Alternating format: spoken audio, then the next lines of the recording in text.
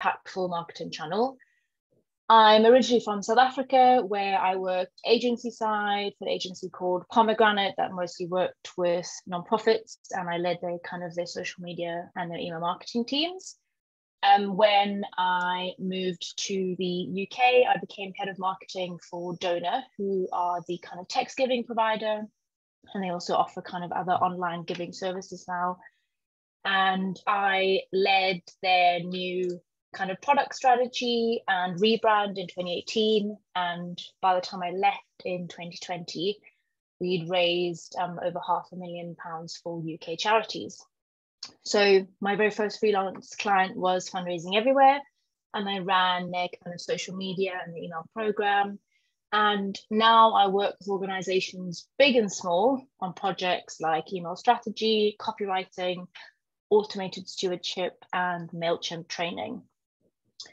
So today's session is all about kind of like the key fundamentals that I think we need to really get right as a sector, particularly as culture, arts and heritage organizations, to turn our email programs into part of kind of our marketing and our fundraising mix, like, a channel that really builds community and drives results. But before we kind of do the tactical side of things, I thought we could start with the numbers. So these stats are from the brand new 2023 M&R benchmark study that just came out last week. And on average, a charity email subscriber will receive 23 emails per year. So that's more or less broken down into 6 fundraising messages, 3 advocacy alerts, 5 newsletters, and then like the rest is all just kind of made up of kind of miscellaneous emails. I think it's really important to note that in the study, they noted that non-UK organizations that took part would receive 29 fundraising emails alone. So that really big distinction in volume, it's primarily organizations in the States. And whilst I do think that maybe our friends over in the US have potentially a higher threshold for email, I really just want you to kind of keep that difference in volume in the back of your mind for this talk. Then in terms of revenue, it's one of the reasons why, we really have to pay attention to it as a channel. So in 2022, for every 1,000 fundraising emails sent, UK nonprofits raised £66. This is a drop from 2021, but it is also really important to note that this statistic is the median. And it's also important to note that not all organizations experience a drop in email. So for large nonprofits, the average email revenue was 160% higher in 2022 than it was in 2021. And kind of in terms of return, I'd also really like you to take a moment to think about how much you might raise per organic Facebook post, per kind of, let's say, 1,000 followers, for example. And the reason that I like to frame it like that is there are so many platforms for us to be on as organizations. There's so many changes happening all the time. And email has remained largely unchanged for the last 10 years. And I think that it makes us kind of feel like it's part of our to-do list. And we only really lean on it for certain types of communications. But if we look at organic return of other digital channels, you can really kind of start to see the benefit of email and the kind of the potential ROI if we invest in our email programs in the right kind of way. In terms of kind of what percentage of online revenue email is generating, in 2021, it accounted for 4% of all online revenue for UK nonprofits. And for 2022, that percentage has dropped to just 2%. And you might think it's a little bit weird that I'm bringing this up in the beginning of the talk, because the whole point of our time together is for me to kind of get you excited about email. But the reason why I bring this up is that, in the US over the past 2 years, email revenue accounted for 20% of online revenue. And so if you have a think about kind of income distribution in your own organizations, what would it mean for your work if you easily quadrupled your income generated via email? And what would the impact of that be? And this links back to kind of what I was saying before, kind of keeping that volume piece in your mind. You can really start to see that when we send more really good emails, which I'll talk a bit more about now, the income and the fundraising potential of our email programs becomes so much bigger. So what does kind of 23-ish emails look like a year? So I'd whack up some post-its. Because sometimes when you say, subscribers in our community are receiving between kind of 23 and 28 emails a year, immediately, I think sometimes like our visceral reaction is that's loads. But if we're just kind of sending some sporadic general newsletters kind of every now and again, and then dropping in some events emails for things that we've got coming up in the summer, there may be an emergency appeal, because that almost kind of feels like standard operating procedure for us at the minute as a sector. And then still kind of slapdashing those general newsletters a bit in the summer for when we have time. And then we take a break because we assume everyone else is taking a break.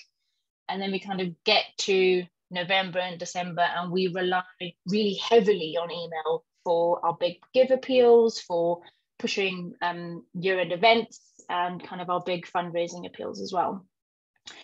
So when you kind of look at it like that, and you see that total number of emails, like to me, if I look at what else I'm getting in my inbox, especially from, the frequency of from for-profit brands, I think, that it really doesn't feel like a really big number. But there's a but here. Let's say your open rate is kind of between 30 and 40% for general kind of email comms, which is a really good rate. And you don't really segment your email comms, and you also don't really send timely automated stewardship. If you're emailing a subscriber kind of, let's say, 23 to 28 times a year, your engaged readers are only hearing from you 8 times a year. And so combine, that and how much of a relationship can you build when someone's potentially only receiving 10 touch points from you in a year, and you're not regularly cleaning your email data, your email file, and therefore kind of your email community is essentially dying. So how do you create a thriving program for your organization? I always like to start the section with the rather really dramatic kill the newsletter. And if you have any questions about newsletter formatting, etc., please drop them in the Q&A and we'll chat about it afterwards. But I do think that generally as a whole, the sector is still really stuck in the whole like monthly, let's squish everything into one email, like events programming, fundraising, stories, appeals, like all in one. And that kind of approach as a whole results in lower click-through rates and overall kind of lower engagement. And I do think that there's a lot to be said for the language that we use internally. And I actually think that calling our regular email comms newsletters can harm our creativity and harm our readers' experience. And I think by calling something a newsletter, it often means that we fall into the trap of creating really what can often feel quite generic, because you're squishing so much in, so you don't ever feel like you can really get into a story. And formats and tones and things that are often quite really repetitive.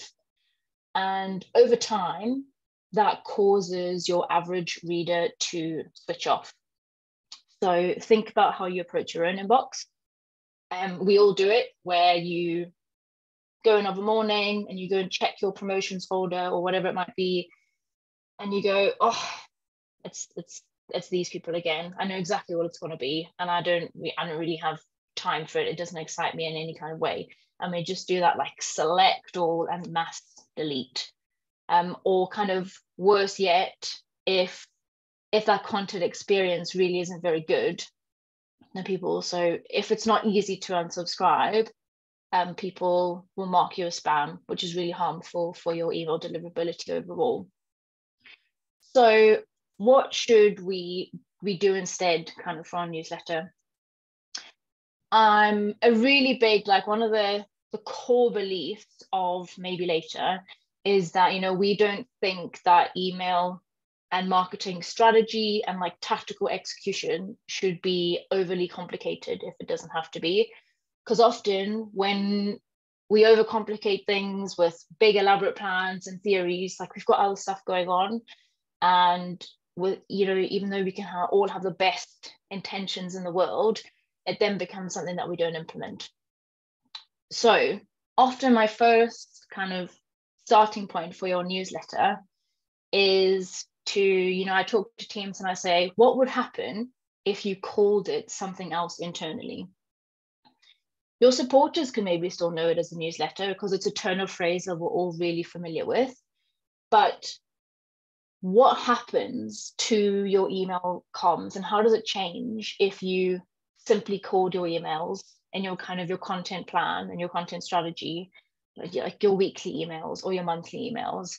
What happens if you give your newsletter a particular name and you really start to treat that regular emailing like a really creative project and process? If you're like me and you like a little bit of structure kind of for your planning, I think this is also kind of where maybe using like content buckets or email types to plan your email content becomes really useful. You know, so it could range from really broadly, like, you know, events or special interests or community stories. You can start to bring in maybe kind of like awareness days or things that are kind of happening in the broader community. And you can already see from making that really small change that if you went and looked at your email planning for the next 3 months, instead of just having a calendar slot that said newsletter, and it was, you know, it lent into kind of maybe like a content type, it was just a weekly newsletter, you know, and you started to plan things out that way, how does that change the content and the experience? What space does that create for you to try different formats, sending emails from different voices or perspectives in your organization? And I just think it means that when we're not sending our fundraising asks throughout the year, that we're then creating an email experience and we're building a relationship over email in a way that makes it much more likely for people to take action when we ask them kind of further down the line. But there are also kind of 4 other main points that I think we really need to pay attention to if we want to build kind of thriving email programs for our organizations. So those are your email data acquisition strategy. You also need to be looking at automation, personalization, and optimization. So if I go to the email data acquisition kind of strategy piece of the puzzle, like we all know that list churn is really normal. And to keep our email files consistent, or better yet, growing, we need to have clear strategies that run throughout the year that are all about growing our email lists. And I think that there are a couple of really interesting things that we can start to look at to kind of build out that acquisition strategy piece. So the first is that I really want you to go and have a look at optimizing your donation form opt-in statements. Subscribe for updates is not enough, I don't think. Subscribe to stay up to date with the impact of your gift is not enough. Again, like think about your own inbox and how busy it is. Even if I'm really invested in a cause or a particular kind of organization, in a moment when I'm going through that donation process, I'm deciding based on the information that's being given to me, is it is it worth it to let this brand and this voice take up space in my inbox? And so by optimizing our opt-in statements and to like, really make them enticing and let our brand and our tone of voice shine, I think you can really see kind of an uptick in conversion rates there to opt into email marketing. Then we know that paid social is obviously a really big part of our acquisition strategies these days. And we see a lot of really interesting values-driven campaigns. I really do think that the experts in that are Forward Action. You don't necessarily have to be a campaigning or an advocacy organization for those types of campaigns to work. It's just about tapping into what your supporters care about and what they value. So that's really worth exploring. I love watching charities really kind of tap into like quizzes and games to help grow their acquisition strategy. There are so many free and really affordable tools out there to help you build these processes, and they're all code free. And I think we're going to see so much more of that coming up and being really accessible with AI. So it just means that you don't have to have that really heavy technical background to make that piece happen. And then a thing that I think like a tool or a process that I think particularly, creative organizations such as yourselves can really take advantage of, and a lot of for-profit organizations do it, is looking at kind of an email course model. So effectively, all that is an automated series of emails, kind of usually between 3 and 5 emails, where an organization teaches a particular kind of skill or gives more information on a particular kind of area of interest. And you all as organizations and as fundraisers, the organizations that you work for, you are so rich with information and experience and expertise, and people want to learn from you. And I think it's a really brilliant way to flip the kind of generic lead magnet script on its head. I also think that we need to put a much bigger emphasis on kind of our general kind of email comms, so that newsletter piece, as it were. And again, I think we should be taking a page out of for-profit brands' books here, who now really treat their email subscribers, the ones who have come directly from subscribing via a link on their link tree or via their website, really kind of as VIPs, as almost an inner circle. And I think often we reserve that level of communication and community for regular givers. But I think if we can take some of those things that we do really well in fundraising and apply it to our more general email stewardship, I think we see a much bigger return. It's a really simple one, but I think it gets overlooked a lot of the time. Go and make sure that you have a separate URL to promote that general kind of email community. We all know that they live on the footer, but it just means that it becomes much easier to share on social media. But also then you can really start to test interesting things, like a QR sign up kind of code in any physical spaces that you might have. And then again, it's that opt-in statement. So it's not just about, subscribing to get updates about our work in our community. What do people get for being part of your email community and for letting you into their inbox?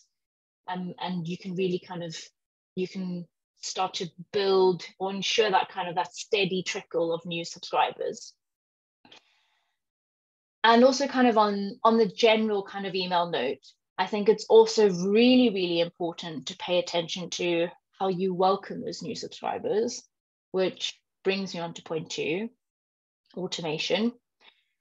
And, automated stewardship by email generates 80% more donations and costs 1/3 to produce than sporadic one-off email campaigns. It's massive. But I think because in our minds, we feel like they can be really resource heavy to plan and create, and often the tech can feel really accessible, that it's a job that we put off. because there is that quite big kind of initial like cost sink, as it were, but it is 100% worth it. And kind of starting kind of from a general automation kind of standpoint, I think one of the biggest rooms for experimentation and growth, particularly for sort of cultural and creative organizations such as yourselves, is the automated welcome journey for those general email subscribers who aren't donors yet. Like those people, they're incredibly story driven. And, you know, they've taken an action, a non-monetary action that tells you explicitly that they want your brand and your voice and your work in one of their most precious digital spaces, their inbox. And, you know, I think it's our job to use automated email and storytelling to delight them.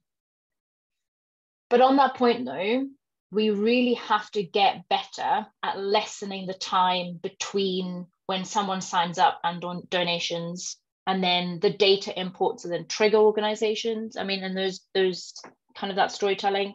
I know that a lot of organizations are like, data lives in one place, comms lives in another, and it's not always integrated.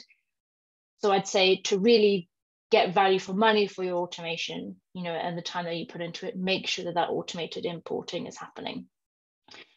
That obviously creates a much better experience for our supporters and for our readers, because, you know, when there's a stat around, I think, you know, 75% of people expect an automated welcome email as soon as they sign up.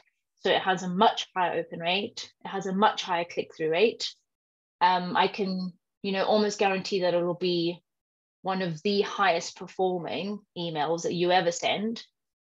And if you can capture people's attention and imagination over a series, I think you do much better to increase their kind of their long-term engagement, over time.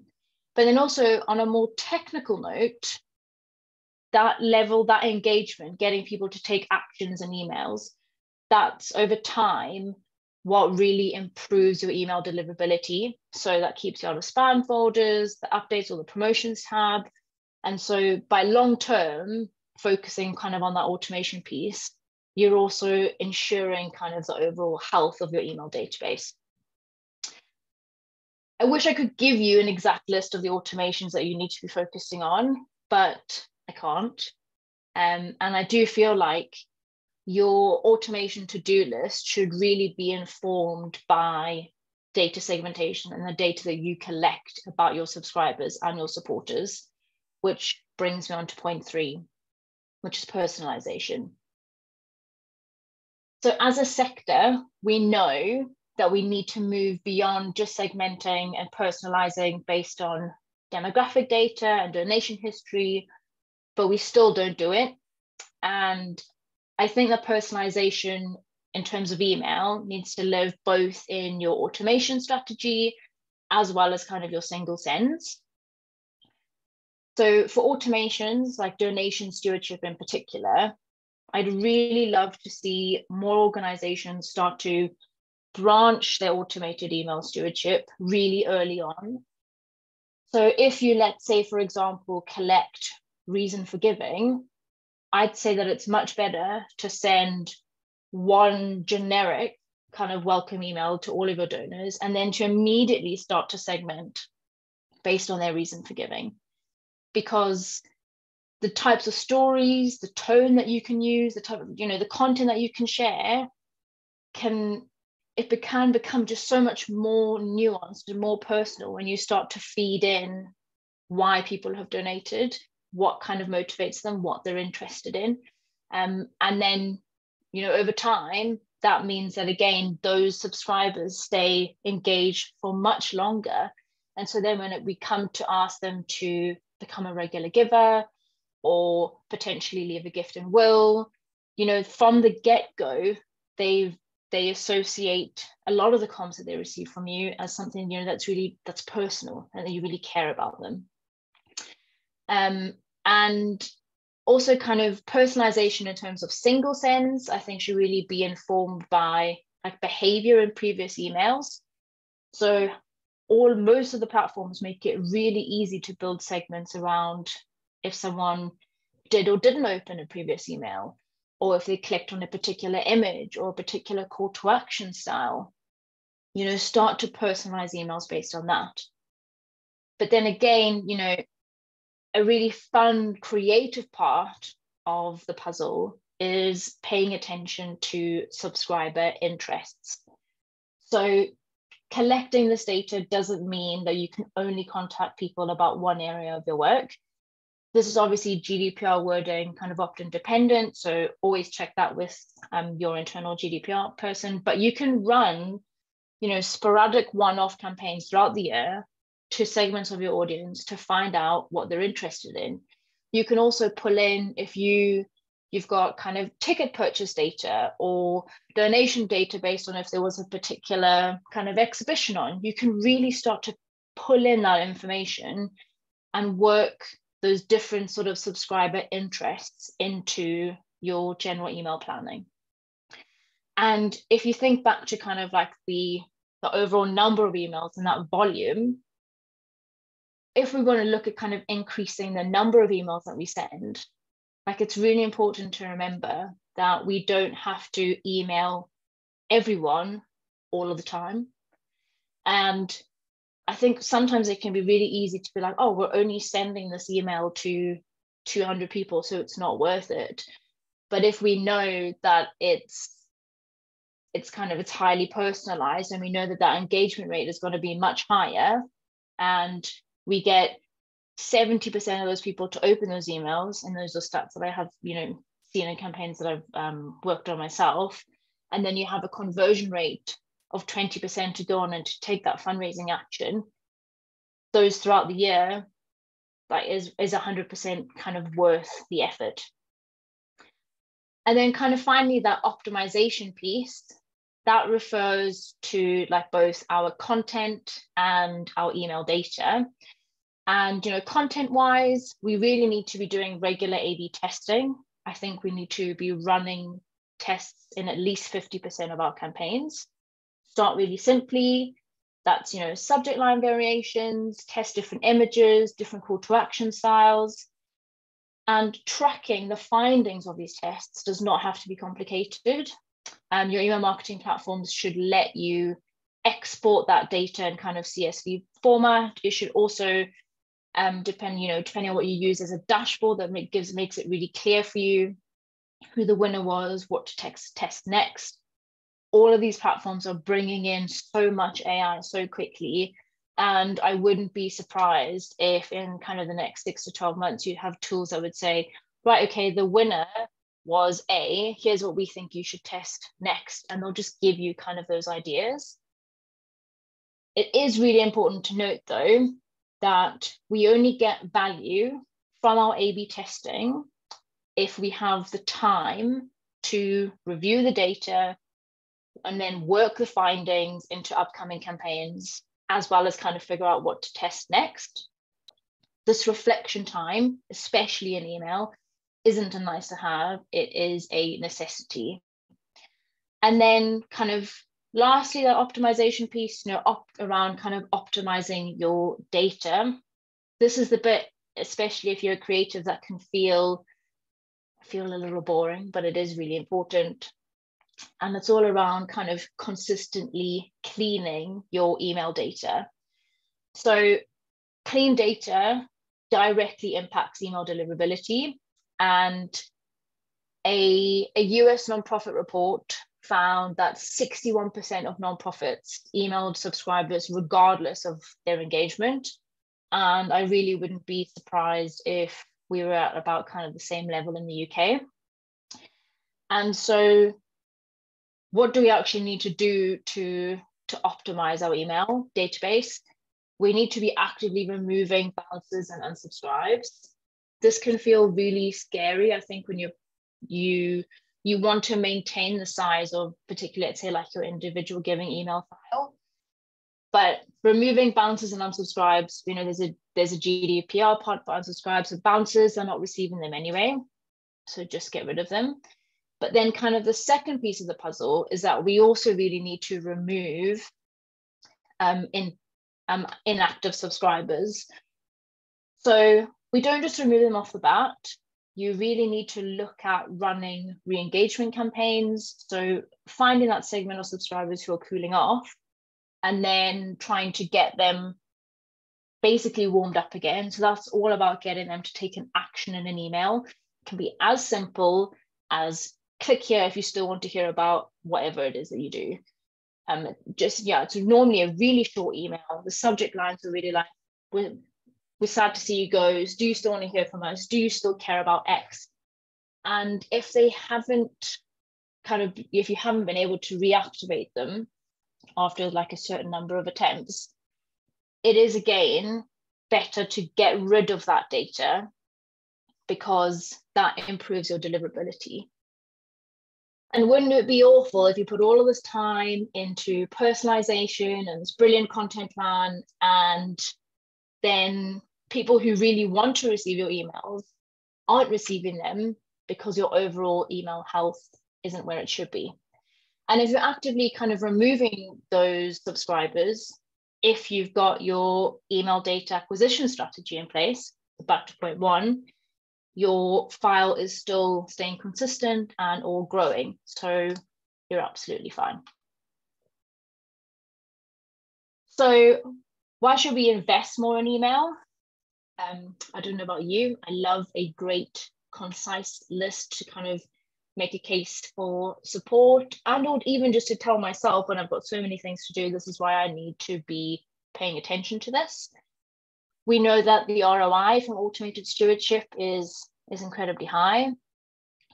We also need to be paying attention to the death of cookies. So the first phase out of cookies for Gmail users and kind of across other platforms happening Q1 of next year, and there's more to follow. We've already seen changes with Meta. And so we really need to focus on building our own first-party data strategies. And your email database is the only marketing community that you own. I also had to put in little brackets there that Mark and Elon are also about to wrestle, i.e. social media is really unstable at the moment. Do we still tweet? Do we X? What do we do now? And I always ask people to think about, if your social media pages disappeared tomorrow, what state is your email community in to mobilize and engage supporters? And then kind of some more fun ones. I firmly believe, and I'm so passionate about it, that email, especially automation, really protects your capacity and your team's capacity. And I think we need to be doing everything that we can right now to prevent more burnout in the sector, and acknowledging that our teams and our departments are made up of humans who cannot turn up at 100% all the time is part of that. And our automations and our automated stewardship help us give 100% experience to supporters, even when we can't, whether that's because we're focusing on a different big appeal or at school holidays or, whatever it might be. And then finally, on a positive note, email creates so much room to test and play both within email and other marketing channels. And I think because we're all creative people here, the room that we can play and we can try different formats and send times and add in different design elements. I think it's what can make email and our marketing as a whole really exciting. I don't push for time, so I'm trying to be quick. I'm nearly done. So where to from here? I want to be really bold and say that I think the best advice for a lot of charity email programs, often because we all just build bits on top of other bits, is to rip it up and start again. But we know that that isn't feasible for a lot of us. And so what do you do if you want to start taking kind of action to help your email marketing program raise more money, increase visitors, increase regular givers, whatever your goals might be?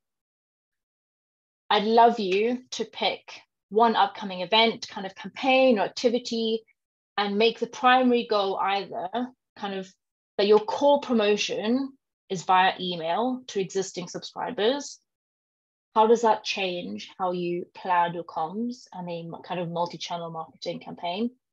So it's basically about taking email as a kind of a nice to have when we've got time bottom of the list thing to a core thing. One of the brilliant things about email is because often it's longer, it means that you can also then repurpose a lot of what you've written. And then, secondly, use an upcoming event or kind of any kind of community activation piece that you're doing as an opportunity to grow your email community and collect additional information about them. Start to think about how you can add email into kind of your in-person engagements or any virtual events and things that you might do, and see how that changes your approach to email. You can find me on LinkedIn. You can also always email me, alex@maybelater.uk. I don't even know if Canva has an X logo for Twitter now, but you can find me at Alexandra Fieron. And if you scan that QR code, you can join my email community, where every second week I send charity-specific kind of newsletters, emails about how to send emails that don't suck, and to help us kind of build really powerful and kind of integrated marketing communities for the not-for-profit sector. Okay, that's that. I can see a hand raised and some Q&A. I'm just going to get these up.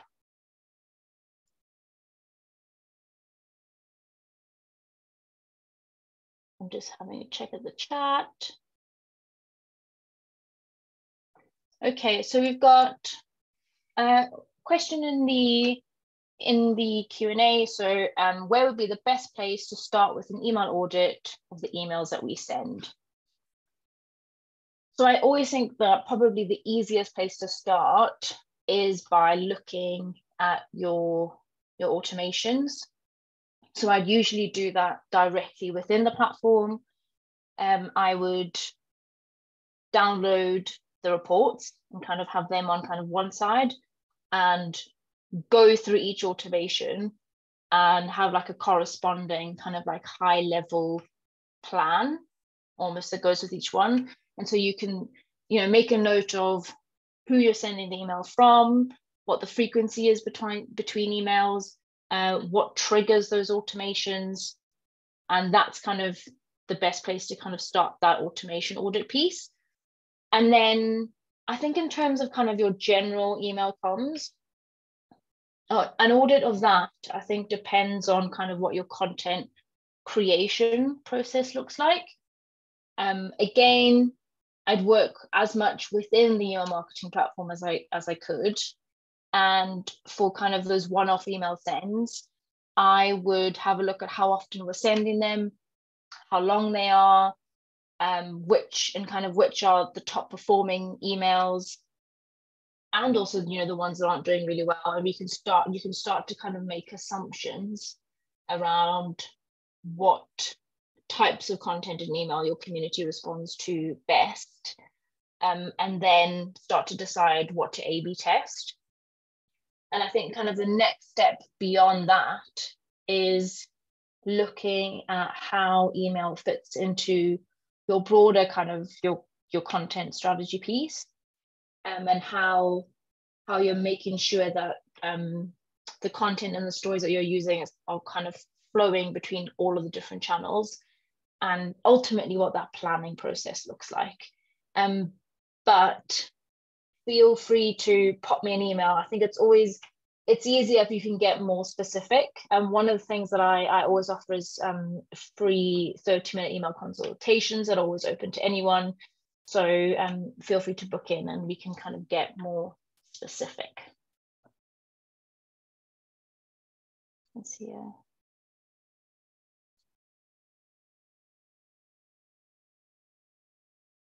Okay, we've got another one. What frequency do you recommend? We're a business offering services B2B. So there's two parts to this frequency piece of the puzzle. The first is like best practice and email deliverability. And if your emails are being opened and are being engaged with it really well, I would say that it's worth sending an email every week. However, the second piece of that puzzle is capacity. And I don't think there's any point in making a plan where you say we're going to send one email a week and you just don't feel like that's achievable. So I think, be honest about what your capacity is, but at a minimum, I would say monthly. But if you want to push yourself a little bit, I'd say twice a month. But again, that segmentation piece, not everything has to go to everyone. So me, for example, also B2B, when you sign up to my newsletter, you can choose whether you are a charity, a social enterprise, or a business. And so not everyone receives all of my emails, but I send, as a business, 3 emails a month, but they go to different segments of my audience. So yeah, that's where segmentation can really be your friend.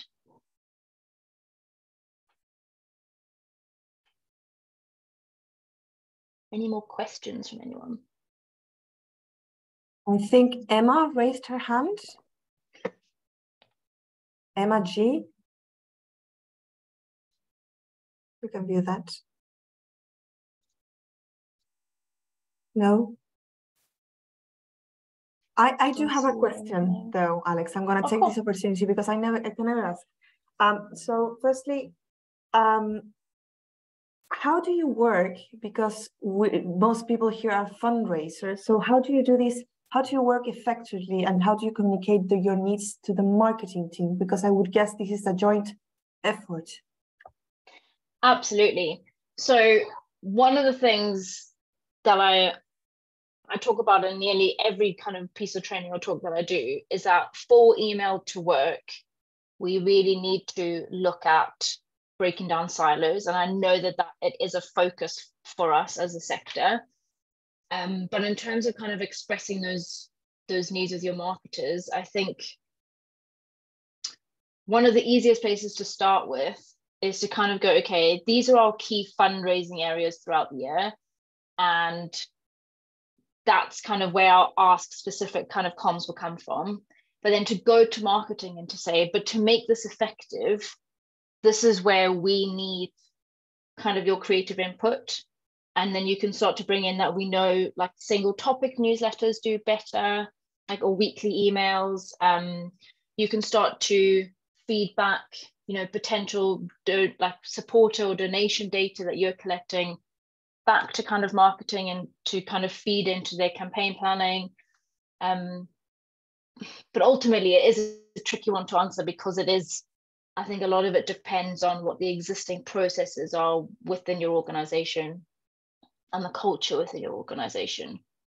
But I do think there's a lot to be said for big joint kind of planning meetings so that everyone can get a full picture of, what, let's say, a 6 or 12 month experience as an email subscriber would be for someone kind of in your email community.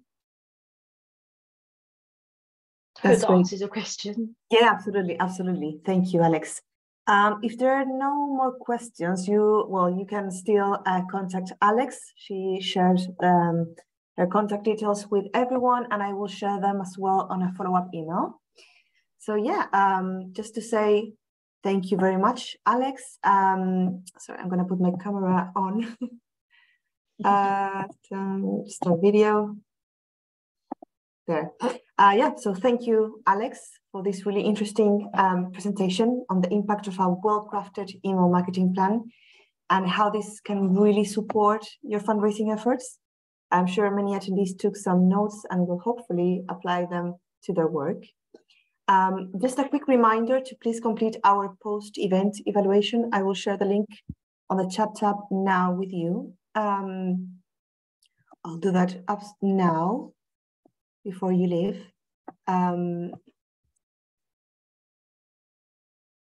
It would be great to have your feedback to help us understand what worked, what needs to be improved for future reference.